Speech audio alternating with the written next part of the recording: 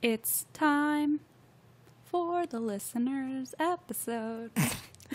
Your face looked like you hated yourself halfway through that. Like you knew it was not good. I couldn't stop. It was too late. The train had taken off. Yeah.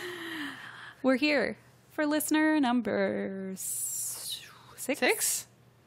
Six, yeah, because this is our half anniversary. Oh my fucking God. Happy 6 months. Happy half a year. Wow. Like if we were dating, we'd be like serious by now. Oh yeah. Yeah. We would be having a steak dinner tonight. Why aren't we doing that? Because we had wine and milkshakes instead. Well, that's a fair point, and I'm just going to have to accept it. So, also because you're a vegetarian, apparently, so you say. I mean, I don't eat pork or beef, so I'm not a vegetarian, but I don't eat pork or We beef. have a nice chicken steak. Chicken steak. Chicken fried steak. Okay. That's not bad. Except it's steak that's chicken fried. Chicken nuggets. Okay. I'll take that. Okay. Anyway, we're here to tell your stories. Lucky you. Yeah, lucky you. This is Must all be nice. about you. Wish someone would talk about my stories. God, I wish someone would let me talk for a Maybe minute. we should start something like that where we just have microphones in our face and we just talk about stories. You think? I don't know if anyone would listen. No, probably not. Also, people wouldn't get us, I feel like we're at a level where we're not really accessible to the modern person. I mean, they want to be us. Sometimes they want us. Sure. It's a fine line. Totally. Mm-hmm. It's like a difficult thing for people. We're just not relatable. We're too good. We're up at a level that people don't understand. Nor can achieve. Sure. Through sheer effort. Right. Mm-hmm. It must be really hard, honestly. I feel bad for them. I do too. And that's why we do listener episodes.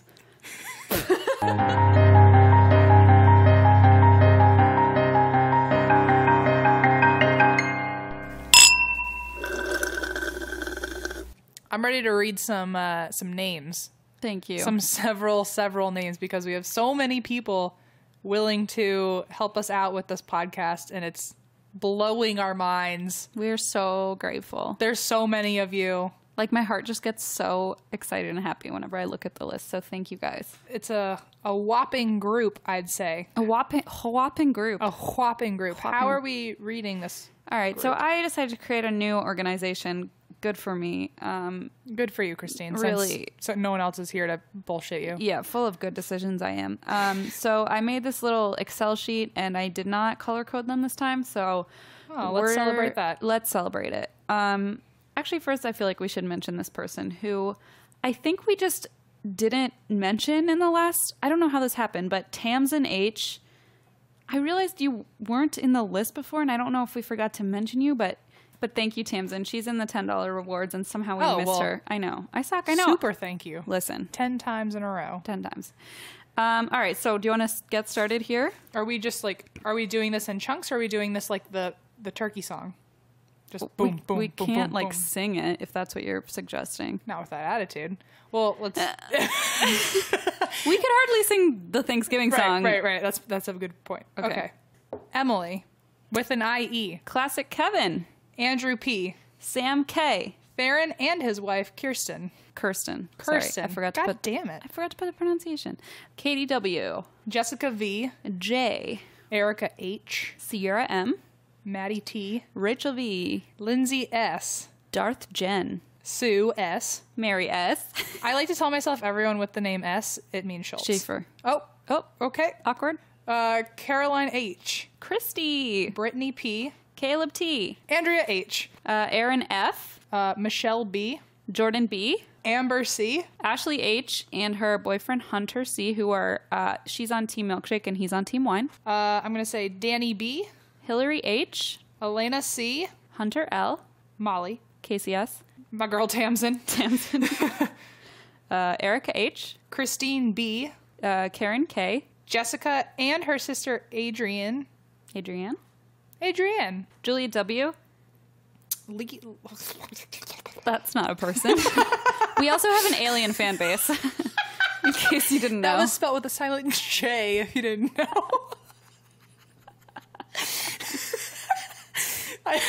Oh, that's good.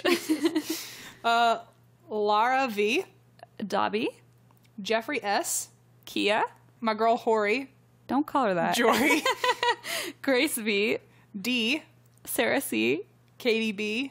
Aaron M. Tiana. Ashton S. Blaze. Mrs. Schieffer. You mean Mr. Sheeper. Renee, my BFF. Is that my mom? That's your mom. Linda. Elise, aka Flighted Chemist. Melissa M. Marisol. Rachel. That's your sister. I Oh, think. my sister. My mom and my sister. Cece, your friend, My buddy. Miss Johnny B. Good. our pal. Amber U. Oh, my homegirl, Renata. Renata. Lisa G. in Norway. Not the Netherlands, like I Like you. aggressively said last time. Okay, now we're on $5. Oh, P.S. Those were $10. Just another example of the fine organizational skills over here in the administration department of, and that's why we joined. If anyone's looking for an unpaid internship in which you will receive no money nor college credit. But several thanks. Several things. And also, you get to pet my dog. You just stop on by. I'm not actually joking if anyone really needs an internship in LA and Shameless plug. I'm desperate. Please help me. Help my Excel sheet. Help, Okay. she'll buy you wine. Well, I can't promise that, but She'll drink wine in front of you. that's it. Okay. Jody. So this is a $5. Yeah. Okay, Jody. Sydney K. Alexandra S. Morgan M. Crime Girls Podcast. Hey. Abigail H. Jackie G. Oh, that's a cool one. That is a cool one. Allie B. Allie R. Oh. Emma W. W. I don't know why I said it like that. George W. Oh, Lord. Emma W. Justin H. Camille V. Vanessa C. Sarah L. Mariah M. Stephanie M. Kim S. Danny M. Brittany M. Danielle. Rebecca M.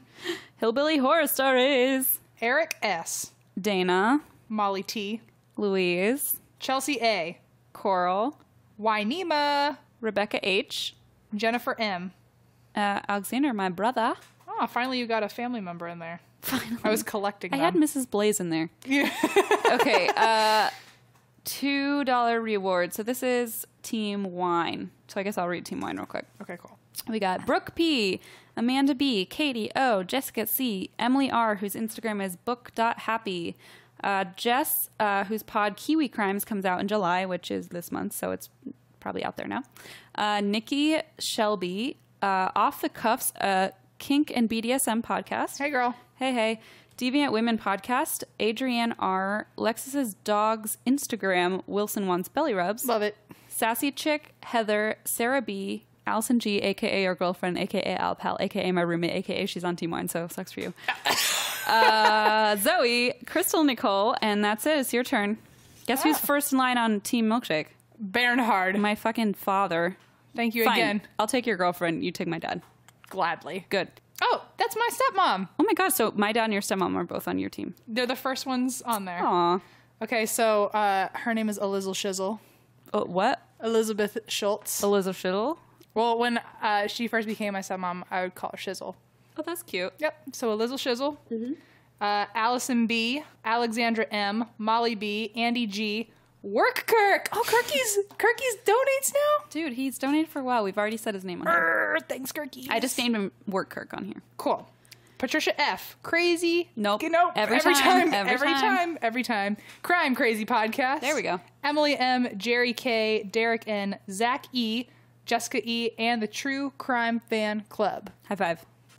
We did it. We did it. I just want to say thanks, guys. We truly 1,000% mean it that we couldn't do this without your guys' support. So We absolutely could not. not even a little bit. So every dollar is making It's this helping happen. so much. Mm-hmm. It's the reason we're able to do everything that we have done and everything we're gonna do, which your brains are gonna explode when you find out all the cool stuff we've got planned. So much crazy shit is going on. So your donations are being put to very good use. So thank you so much. And you're getting more out of it. Don't worry. Don't feel like this is going nowhere. You're getting more out of it, and it's coming.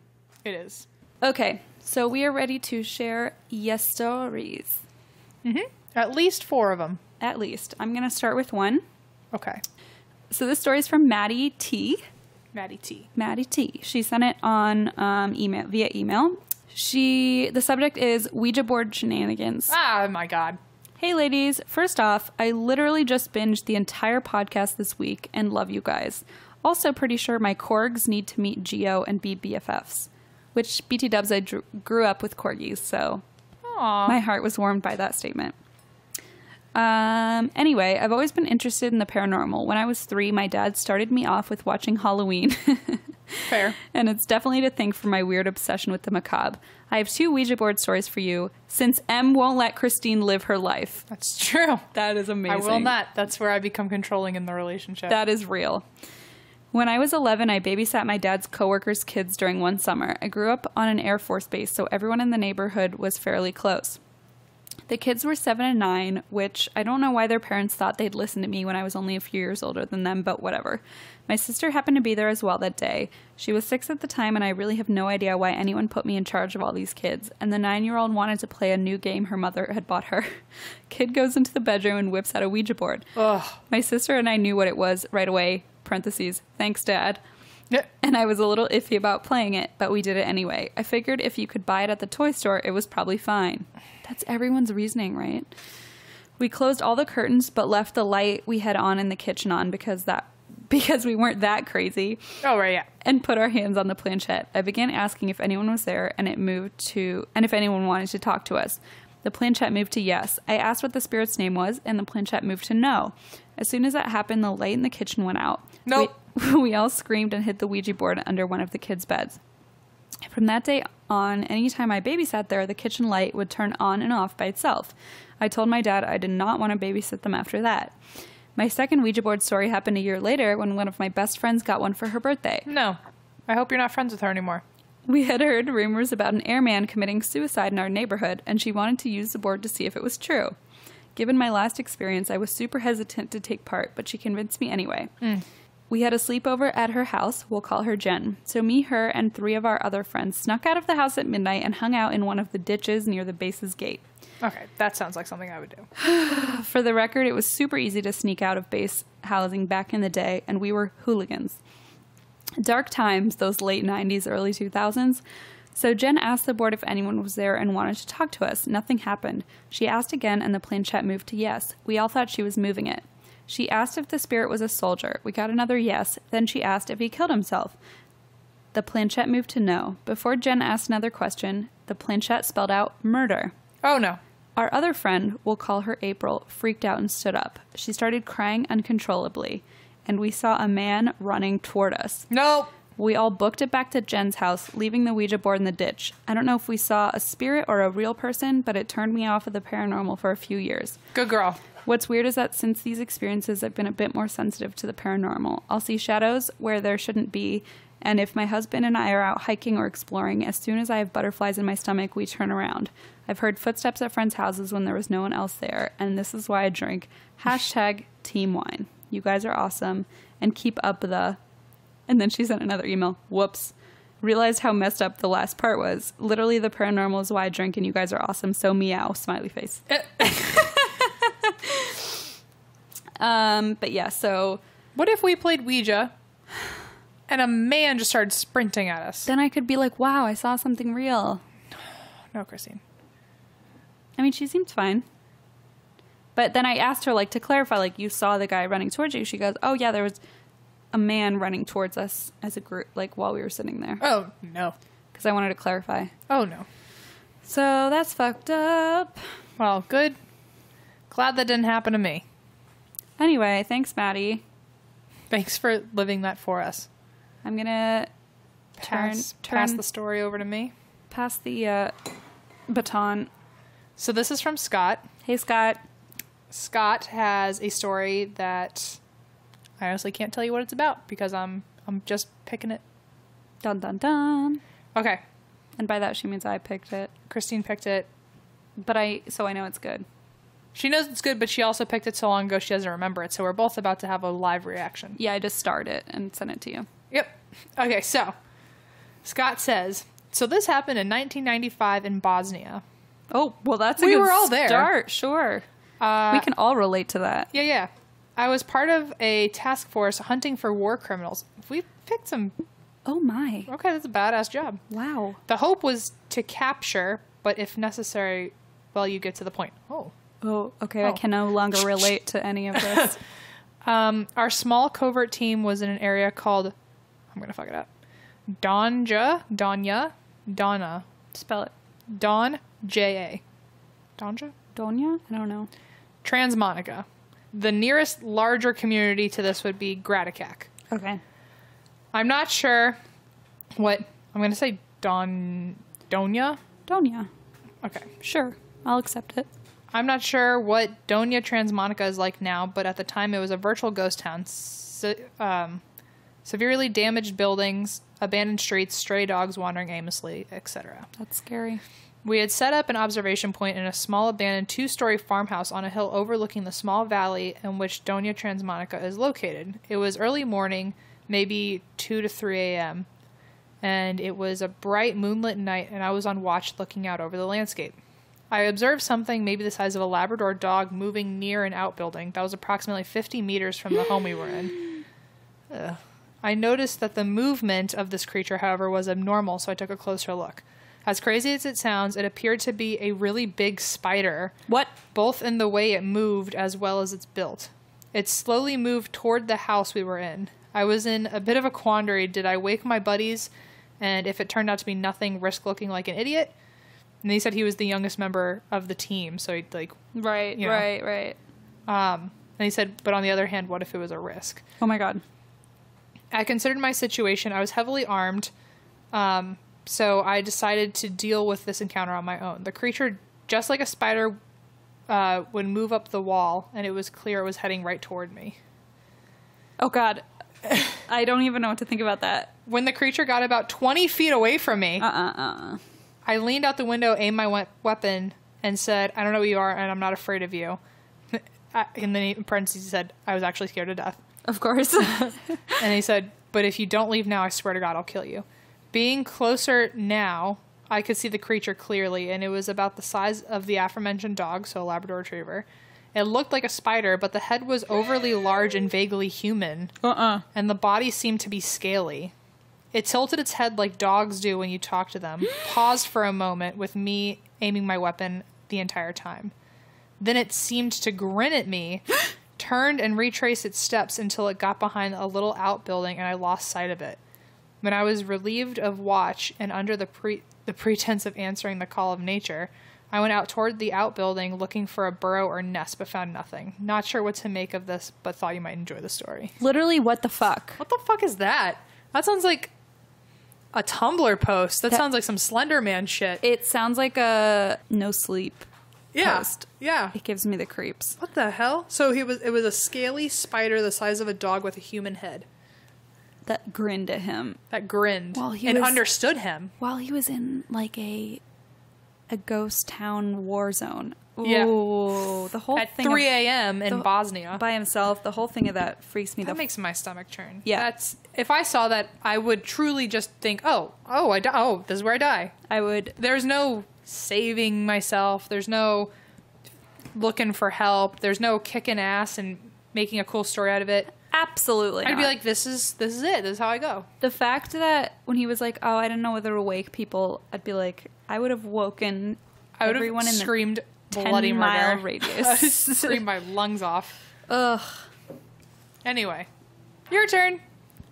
All right. Next up, we've got a story from Jessica W. Hi, Jessica W. Hey, Christine and Em. I love y'all's show so much. I work third shift and it makes my night go by so much faster. By the way, I work at a bourbon distillery in Kentucky, so I'm drinking Kentucky straight bourbon. Ooh. Not at work. We don't judge. No, I wouldn't have judged. I have a true crime story for y'all.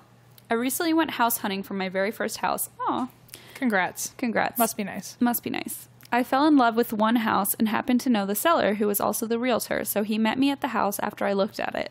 He was going to sell me this great house for really cheap. How could I pass that up? Uh-oh. I know. As we were finishing up, he said, "So I didn't want to tell you this yet because I didn't want you to have any preconceived notions about the house, but someone was murdered here." I started laughing because this guy is someone that would totally joke about something like that. The house is a gorgeous house. Brand new hardwood floors, brand new windows and doors, brand new garage door, brand new roof, brand new everything pretty much. And he was selling it to me way below asking price. I asked him why everything was brand new. The house itself is only 4 years old, so it didn't make sense why everything would already need to be replaced. He said, the insurance company came in and had to fix everything after the murder. Oh my God. It's like a brutal murder. Yeah. Okay, is this guy being serious? I decided to do a quick Google search. Turns out not only was it a murder, it was a murder-suicide. Oh, no. As the story goes, the murdered woman's family hadn't heard from her for a while, was beginning to get worried, and called the police to do a welfare check.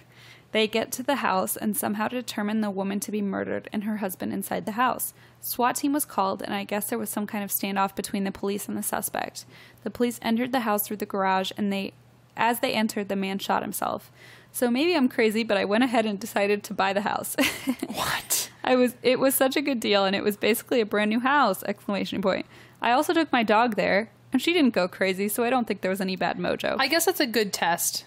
I think so. I think that was a smart call to at least bring the animal and have the dog kind of sense it around. I think so. On moving day, we were talking about how bad my new front yard looked. It's got big ruts at the bottom of the yard that make it look pretty bad. Someone kind of jokingly said it looks like a big truck drove through it.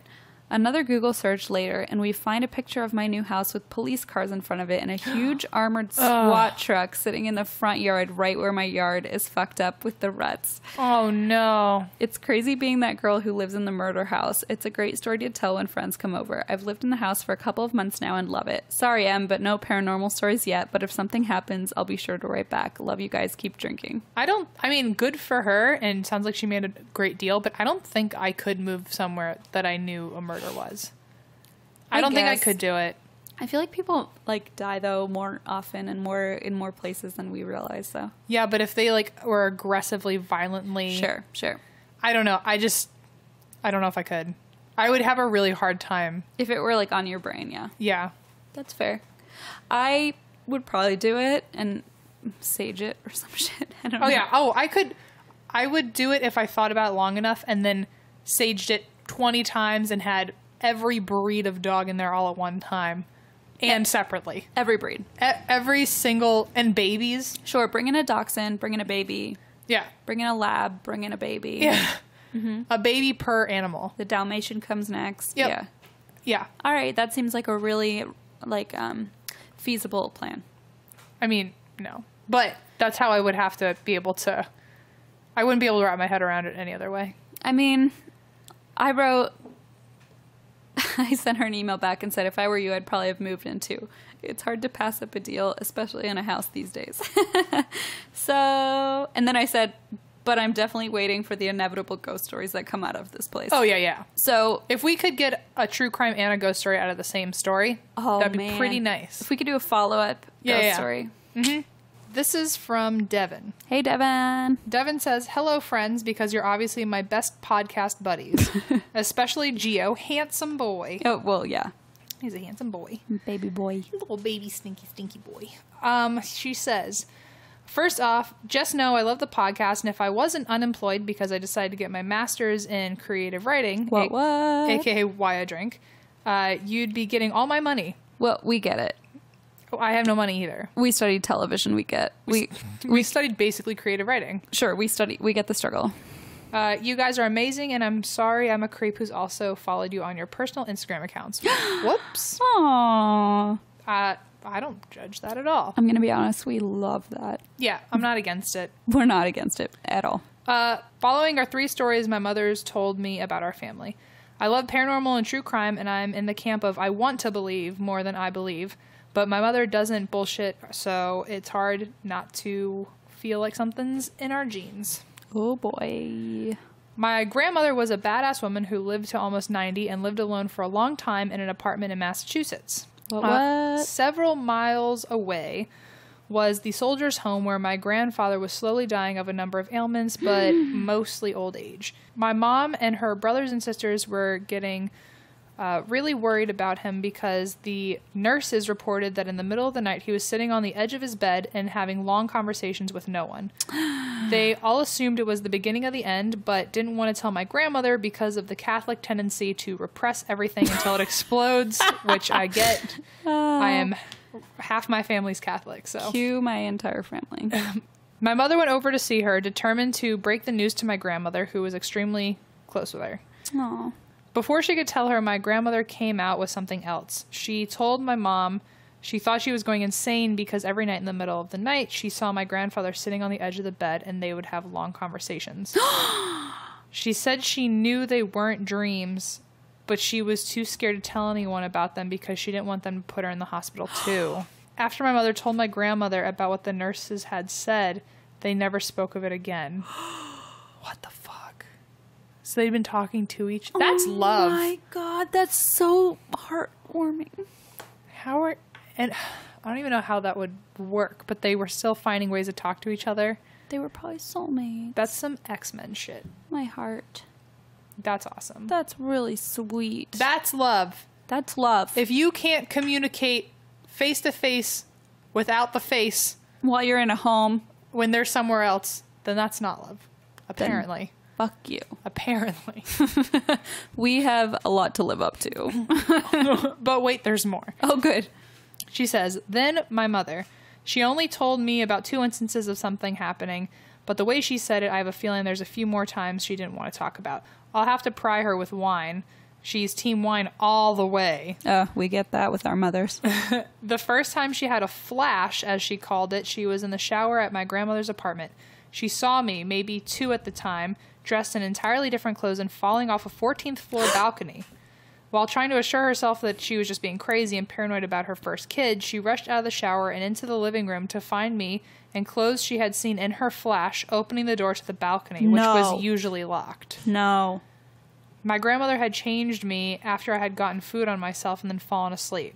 So that's how she had the different clothes on that her mom saw. Oh my God. The second flash... Oh. Yeah. So she had a premonition of her falling from the balcony before literally minutes before she did. Oh my God. The second flash was maybe a year later. My mother had dropped me off at preschool, and as she was a stay-at-home mom when I was little, had planned to go to a local beach to read. Nice. It's a good job. Do it. But on her way there, she had a flash where she saw herself getting attacked and thrown into a trunk by a masked man. She tried to tell herself she was being crazy, but she still turned the car around and went home. Smart. Oh, yeah, good girl. On the news that night, she saw a woman had been attacked at the same beach she was heading toward. She's never given me the details about what happened to that poor woman. Oh my fucking... Can you imagine a flash? I'm like, what does that even mean? Like, you have a vision? A vision, yeah, I guess. While you're driving? Wow. Jesus. This is the shit... This is how I believe. Yes, exactly. Like, how do you not... That's too coincidental. Like, you think people just make that up? No. But wait, there's more. Oh, good. Lastly, my mother told me a story about me. Ooh, so 3 whole generations. I'm so pumped for this. My grandfather died when I was 4 or 5, and by that time we had moved to California. After my mom got the call, she decided to tell me about my grandfather's death. She decided not to tell me about my grandfather's death until we flew back to Massachusetts, so I wasn't upset on the plane. Good old Catholic repression at it again. Amen. She said after she hung up the phone, she watched me play in the backyard, and it looked like I was having an animated conversation with no one. She also saw me hugging the invisible person and seemingly listening intently when they talked. I was kind of a weird kid who loved to read and play pretend, so this wasn't entirely abnormal. I came in a few minutes later and asked for a snack. When my mom handed me my crackers, I'm assuming it was goldfish crackers because I want some right now, I told her... Me too, by the way. She wrote that. So, good girl. Me too. I want that also. I told her she didn't need to be sad anymore. At first, she assumed I was just being creepily perceptive because she wasn't crying or anything. But when pressed, I assured her that she didn't need to be sad because Grandpa was happier where he was since he could play baseball again. Like I said, I was a weird kid, so my mom just tried to brush it off. But then my mother called my grandmother to make sure she was all right, and on a whim told her about what I had said, even though she knew my grandfather had never played or even seemed interested in baseball. My grandmother was quiet for a long moment before she told my mother something my mother had never heard before, that around World War II my grandfather had been on an army baseball team. I have no recollection of any of this, even though I was old enough to remember. What's weirdest to me is no one else in the family has had any experiences like this, and out of the 5 siblings, only my mother looks like my grandmother, and out of dozens of cousins and second cousins, only I strongly resemble either of them. Something in the gene pool, I swear. There's a few more stories, but I'll save them for another email. This is way too long already. Super, super sorry, but also I hope you liked it even if you don't read it. XOXO, not Gossip Girl. Sorry, Devin. And then she said, P.S. mostly to Christine. I mean, I am Team Wine, but don't worry, Em, I love you too. And then she said, weird connection when you mentioned Lisa Lampanelli was Blaze's aunt. It jogged something in my memory. I don't know a ton about Lisa, but I could remember my godparents mentioning her. I asked, and they said they've gone to a couple of dinners with Lisa Lampanelli's sister and are casual friends with her and her husband. So my quasi-adoptive parents might be friends with your fiance's parents. Congratulations, by the way. Obviously, the podcast friendship is meant to be, and that's why we drink. I love that. I wrote her back, and I was like, you know Nancy and Brian. That's awesome. That's Blaze's aunt and uncle. That's so sweet. Also, what the fuck with those stories? That's wild. Especially, it does add a little something that out of all of the giant family, the only ones with experiences like this all happen to look alike. Have the same, yeah, exactly. Anyway, thanks, guys. Thanks, guys. Your stories were on point today. Our next listeners episode will be in a whole month in September. God. Which is wild. Crazy. Thanks for taking us on this 6-month journey. Thank you. It's been a rockin' time. You can send your stories at andthat'swhywedrink@gmail.com. Mm-hmm. You can also submit them at our website, andthat'swhywedrink.com. Mm-hmm. You can also just become friends with us on social media of ATWWD Podcast. So thanks, guys, for your stories. Send in more. We're saving them all and hoping to use as many as we can on future episodes. And check out our merch we can go to our website, or you can go to andthat'swhywedrink.bigcartel.com. And that's all I have to say. So, and that's why we drink. Bye, y'all.